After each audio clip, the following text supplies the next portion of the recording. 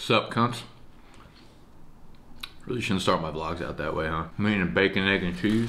Something about this sandwich is just so fucking satisfying. It rarely gets messy unless they overload it. Sometimes they put too many eggs so that when you bite into it, it like slides out. Number one problem with sandwiches, slidey sandwiches. When the inside of the sandwiches become too much, overbearing, take a bite, it slides out. Next thing you know, you're biting bread, but you got a whole chicken tender in your hand. It's Friday, December 18th, so we are a week away from Christmas. Don't recommend drinking a Monster when there's an AM after the time, but hey, you get to live once, hopefully you get to die multiple times. Fridays are probably my favorite day of the week. I don't have much to do. That's not the reason why Fridays are my favorite day of the week. They're my favorite day of the week in the sense that I don't have much to do, but that opens up time for planning future shit, right? There's nothing, no piece of content that I need to be making today based on this week of fantasy football. So I get to start, you know, either prepping for next week or thinking about like off-season projects. And since we're almost wrapped up with week 15, by the time you guys watch this, the championship honestly might be over. I get to start looking forward to the off-season, which for me is super fucking exciting. It's my favorite time of the year. You know, as much as we talk about fantasy football here, like the off-season is really what I get excited about because we get to practice a lot of different creative types of projects. For instance, right now, you know, we're working on the app, so it's on its way into the app store, not live, but you put it into this app called Test Flight. It's like an app created by Apple, I want to say, or maybe it's a third party, I'm not really sure who makes it. It's called Test Flight. You can upload your app into it, and then you can actually use it on your phone as an app, but like it's not available to the public yet. We're in the early stages of making it into a real thing for the mobile. Sorry, the other camera died. I forget what I was saying. I forget I had those in. We were talking about the app was going to the store. The guy, Mike, who is developing the app, he had kind of reached out whenever we started working at this. At this point, it's almost 2 months now. He basically reached out and kind of like the way that this brand has been built and the company's been built has been completely natural, right? Like I haven't outsourced things just for the sake of outsourcing them or even just scaled for the sake of scaling for the most part. Almost everyone who's involved with what we're doing is someone that's come from like a really natural path in a sense. So Snacks and Animal, obviously we grew up together in the same town. Mike's been a longtime follower. He was at both of the NYC draft weekends. Noah has been a blogger for like 4 years. Noah was like probably the one person who I actually like actively recruited in a sense. Like I opened up, I was like, I want more bloggers on the website, and he applied whatever he ended up getting through the process. Scott reached out and was like, I love the lifestyle. I love the fantasy football stuff that you're doing. I'd love to be a part of it. I'll work for free, you know, for X number of whatever. And that's kind of what happened with Mike. Mike, the app developer, and Ike is another person from my hometown who helps out, who does the editing for like Bagels and Locks. He does a lot of the vlogs that we do.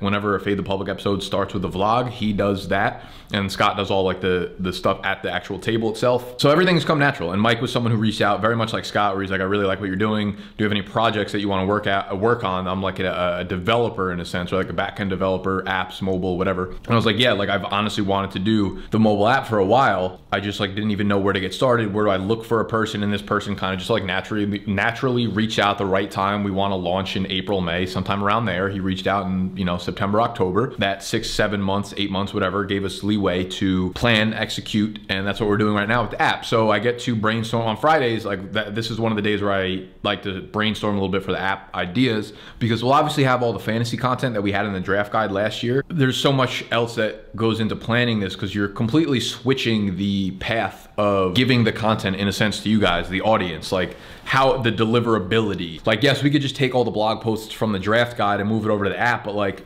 that's not that fucking cool. I want it to be more of an experience. You know, if that was the case, I would have just left it on the blog, right? It's easier. You guys can access that on your mobile. You can access that on the computer. But I want this to be different. I want this to be a lot different. So there's a lot that goes into thinking about how we want to actually deliver the content within the app itself, and different quirky ideas that we have for it. So brainstorming is a big thing for me on Fridays. I want to start thinking about other off-season projects. I do the Behind the Business of Fantasy Football interview series. If you guys haven't checked that out, I sit down every Monday with someone in the fantasy space that I think is doing a good job innovating, who's been successful, who has kind of maybe come from a different path than most other people. And at this point, we're about 3 seasons into it. So I want to say we're almost like 30 episodes into it. And I'm starting to try to figure out like where I want this series to go. Because eventually we're going to hit a roadblock where it's just like, I can bring on this guy who has like 80,000 followers on Twitter, but at the end of the day, he's just like another blogger or content creator. I'm trying to find different people that I think fit the mold of what I'm, in a sense, this is kind of like a selfish interview series. Like I'm trying to learn from people that are above me or doing something very different from me so that I can kind of take inspiration from them. But I do also want people out there that are maybe just starting to break into the industry to get inspiration from these people and be like, oh, you know what? There's not one right path or two right paths or 10 right paths. There's a zillion right paths, right? However many fucking humans are on Earth. 7 billion. There's 7 billion right paths because the only right path is your right path. How beautifully said was that? I'm starting to plan for that. I'm starting to figure out who I want to bring on for that series. And every time I ask it on Twitter, like people, I'll be like, yo, who do you want to see on for the series? And they tag a lot of people and I feel bad because like all the dudes are nice that they tag, but again, they're not doing really anything innovating. They're just like content creators that they like. They're bloggers or they're podcasters. And I'm like, I'm looking at this from more of a branding and marketing perspective, like who's actually pushing the envelope here. And I think we've seen some cool stuff in the off season. I want to have on Jonathan Bales. He was the dude who did like the 2,000 push-ups in 10 hours or whatever. I'm sure a lot of you guys know. He started a few different businesses. I want to say it was it wasn't Action Network. It was Roto Grinders or something, whatever. I forget what company he started, but he ended up selling it. And he's just a wildly smart dude, very into business, very passionate about it. And I was like, this is, you know, he's almost like what I imagine I'll be in like 10 years. Dude's an absolute animal. So I've been trying to get him on. I actually DM'd him on Twitter. He eventually answered me and was like, I'm not doing any pods in season. And I was like, okay, I'll reach out in the off season. So he's kind of like hesitant. I don't know if he's gonna come on or not, but I think I'll be able to annoy him enough to get him on. I also want to do the founder of Underdog Fantasy. So the draft app that a lot of us use for best ball, they obviously branched off and started Underdog. It's the same team. I want to get the founder of that, who's doing a lot of interesting things outside of that business-wise. I want to get Rowan from Barstool because he was supposed to be on it last time, but COVID happened. So I'm trying to find people within the space and I'm having trouble realistically. Like if I want to do 10 to 12 episodes a year every Monday throughout the offseason until the NFL draft, I'm like, honestly, I don't think there's enough innovation within the space right now or enough people that I think are inspiring me that make me look at things differently. And there have been some cool different little niches within the space that I think are cool, like email newsletters for one. There are a few people I see actually monetizing their email newsletter on a weekly basis. This dude, Ben Gretsch, has been able to use what they call, it's a new platform, I think it's called Substack, where you can have like a $5 a month weekly newsletter and it's a quick way to monetize. Those are the types of people I'm looking for, like people who are business minded but doing things differently than the rest of the group. So I might stick within the fantasy football space, but I might start branching out a little bit to just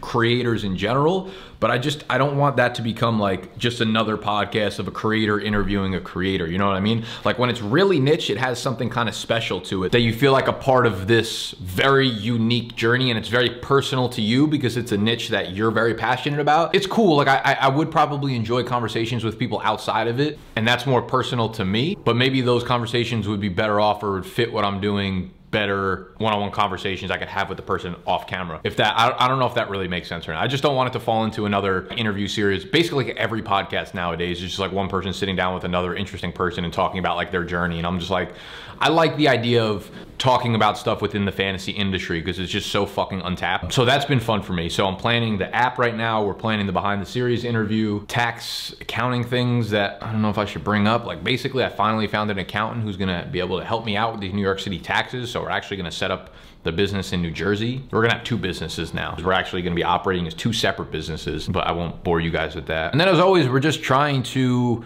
I want the other guys on the team to really like, you know, I sent them this text message. I'll throw it up on the screen to you guys because as we expand, you know, I don't want to put limits on the creative. Listen, here's the thing, like people 99% of the time will surprise you, right? If you give them the opportunity to work hard, to be creative, to put whatever they have in their mind into real life, it's going to be so different than what you think that it's going to be really cool when it comes out. It's going to be something that you never would have seen from the angle that you're looking at it because everyone has different experiences. So like when you let other people use their creativity, so much good stuff happens. You know, like I started this company by myself, obviously, and all the ideas for the first 2, 3, 4 years, whatever it was, were all mine. But for the majority, the last like year, 2 years in terms of like innovation and growing in different directions has come from other team members and the ideas that they have. So I never want to stifle that because that's the way I think we continuously keep growing as a brand. And like I never look at it as like, you know, these are like my teammates, right? Like I'm not, maybe I'm like the captain or the leader of the team, but I'm not like the CEO of the business and they're the players, right? This isn't like an NBA fucking franchise where I'm a piece of shit owner and those are like the starting 5 lineups or anything, right? Like we're working together. We all want the same goal, and I don't look at myself above them. Yes, I'll lay down the motherfucking dictator slap if a motherfucker need to, but I don't want to do that. I want people to grow themselves into it. So I sent out the text, and I'm like, I want you to think of a big project that you would be proud of doing. Because at this point, like, I like putting out the content on a daily basis, but there are a few things that really fucking hit me where I'm like, I'm super proud of that. And the Behind the Business interview series is one of them. The New York City draft weekend experience is one of them. The draft guide, obviously, which is a killer seller and revenue source for us, is another one of them. So we have like 3 to 5 within the business that I'm proud of, that are like pillars of what we're doing here and how we're growing. But if we can have each person bring one more to the table, we're looking at like 4, 5, 6, 7 that we can build a foundation on and broaden ourselves from that. And I always yell about foundation, foundation, foundation, foundation. The stronger the foundation, the higher you can build, the bigger you can build, the stronger you'll be when things get tough. The windier shit gets, the bigger the fucking hurricane, the stronger the foundation you have, that shit's not gonna blow over, okay? So I don't wanna cut corners. I want things to come naturally always, but in that, it's a lot of hard work and it's a lot of patience over a long period of time. So that's why I like Fridays, because I get to go on rants like this. I get to just put on my creative pants, hit the fucking whiteboard hard, and think about how I want to do things, because we've had Monday through Friday, all the content is already put out. Saturday and Sunday, the only thing we do is a live stream on Saturday, so I don't really need to prep for that in a sense. It's just kind of show up and show the fuck out. So we will start to hammer down those ideas. In the off season, we'll do a lot more content like this. I'm gonna pick back up the Why You Yellin' podcast, which will be really fun, because Steve, I don't know if any of you guys have listened to the Dave Portnoy show that they just pick back up on podcasting, but it's really fucking awesome. It's super cool to see like the inside workings of Barstool from Prez's viewpoint. And I want to do something in a similar sense where Steve comes in and we get to do a piece of content together, which in its own right is really cool. And he's like the person I'm most comfortable around. Like, he knows me, so he knows, I think he legitimately knows me better than I know myself. Like, he knows what I'm gonna do in certain situations, how I'm gonna react to shit, which freaks me out sometimes. But I think a conversation between him and me, not just like about what's happening, I know it's like super pretentious to think that I would have enough to talk about big dogs is like what Dave Portnoy does in Barstool. But I think the point is, like, it's a very cool setup and style of podcast in which he's completely transparent. I always try to do that with y'all, obviously. And I think Steve is the one person that can bring the reason he's gonna be so good with it is because he can bring out anything in me. Like, if I'm thinking about something, he'll know what I'm thinking about and like how to ask the question or how to say it so that it comes out of me in a sense, you know? So we're gonna cover a lot of things like big dogs behind the scenes, all the way down from like finance, to people on the team, to shit I'm upset about, the things I'm working on, to a lot more like life conversations as well. So I'm actually, that might be the thing I'm like most looking forward to in the off season. So if you're not already subscribed to Why You Yellin' on Apple, on wherever the fuck y'all listen to podcasts, make sure you go do so. I'll link that in the description. And that's really it. I know I think I've said that to try to end this clip like 7 times already, but now it is time to work.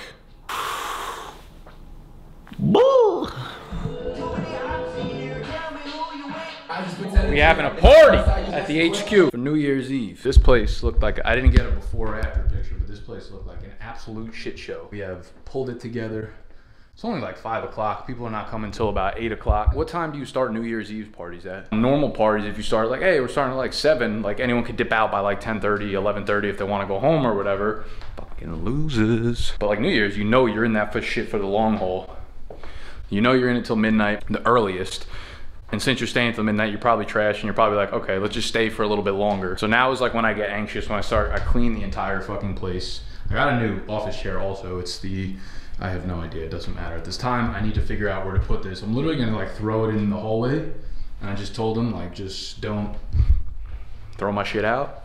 Only because I was gonna throw it out, but a friend of mine wants that chair. I don't know what's wrong with her. Like I'm like, bro, people make fun of me and bully me on the internet all the time because of this chair, because it's disgusting, it's ripped. It's supposed to be, it was like pure white. It was like the color of this when I first got it. And now, as you can see, my sweat from podcasting over the last, I had it since I was in my mom's house. I've had it for like 4 or 5 years.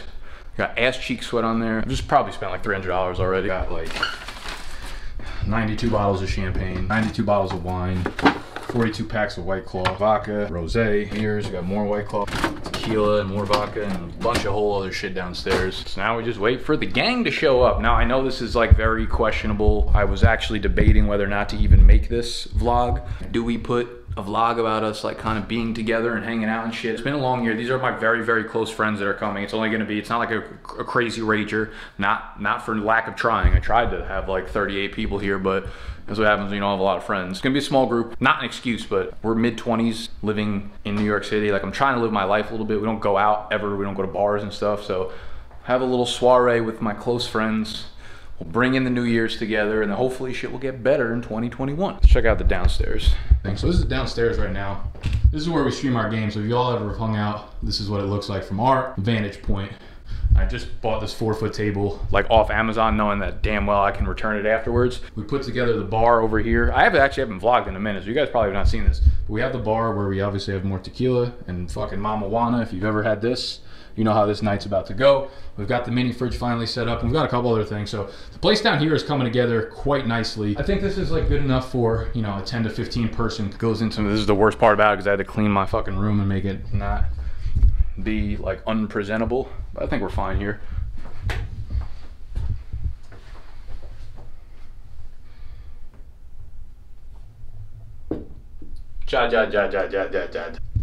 It actually stinks like tequila in here.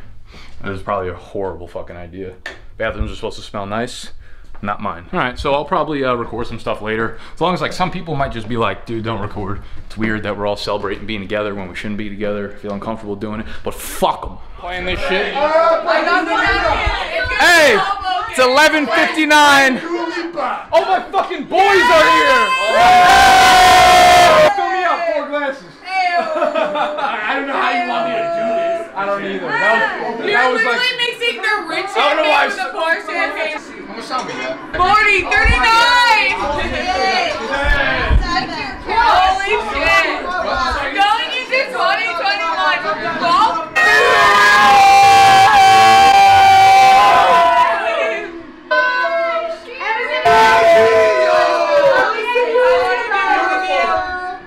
I love y'all motherfuckers. Wilson, you dumb motherfucker. Where's my kiss?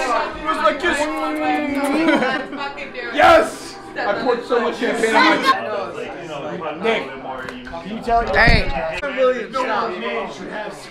Give me your best Robin Williams. Thank you for they're making sure I have good content. Thank you for yeah, there you go. There you go. We got the content. We got that. There's love. There's hatred. There's beauty. And there's degenerates. I have a huge... Who said that? That was Jason. Jason. Look how he moved back. That was Jason who said that. Jason's embarrassed for me to say that because he knows that he's Asian and it's very small, so he doesn't want to admit to it. Heather, you can come here. We can talk about it. So we have to deal with these men on a regular basis. How does it make you feel having to deal with this on a regular basis? He's constantly wiping his boogers on me, constantly farting on me, but I love him anyway. She still loves him. You hear that, everyone? Love will happen for no matter who you are, whether you wipe your boogers on someone, whether you fart on someone.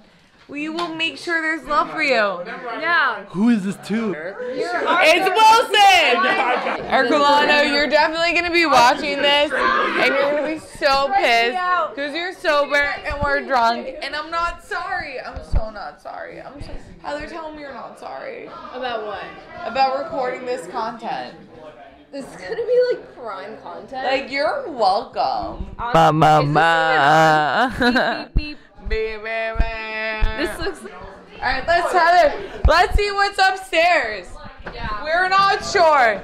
Wow, look at this. My name is Nigger Colano, and this is Big Dogs Gotta Eat. This is amazing. Big Dogs Gotta Eat, Isadori. How do you feel in 2021? I feel great. I hate Nick's sister. That's a lie. What's your feelings What's my feelings about what? about 2021? 2021 is going to be a big year. We all got through this year. We prospered, but now it's time to glow up a little bit. A glow Now just to up? glow up a little bit. Big Raul!